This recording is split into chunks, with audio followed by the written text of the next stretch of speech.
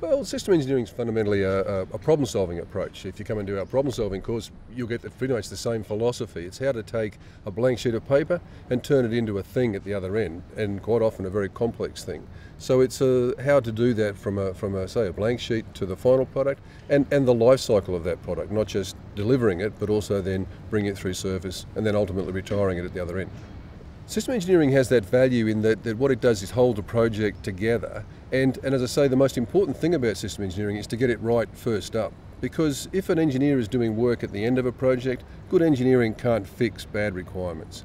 And so the requirements have to be set in concrete properly at the outset, and that's part of the system engineering approach. It's no good having requirements that we can't engineer, nor can we use in service, nor can we support, nor can we retire. So system engineering is about embracing all of that and providing a solution to the complex problem right through its life cycle. System engineering is something that applies to all projects across all disciplines, and if you ever want to see the application of it or the value of it, go and look at the requirements engineering phase, the start of the actual system engineering process, because if projects fail, largely the failure will have come from that point.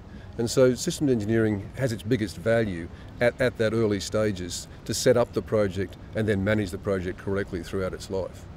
Well, while system engineering is very important, and it's been around for 50 years or so, it's actually not very well practiced and it's not very well understood. So the idea of the MOOC is to be able to bring an awareness of systems engineering and why it's so important to projects to a much broader community than we can in our undergraduate and our postgraduate education, for example.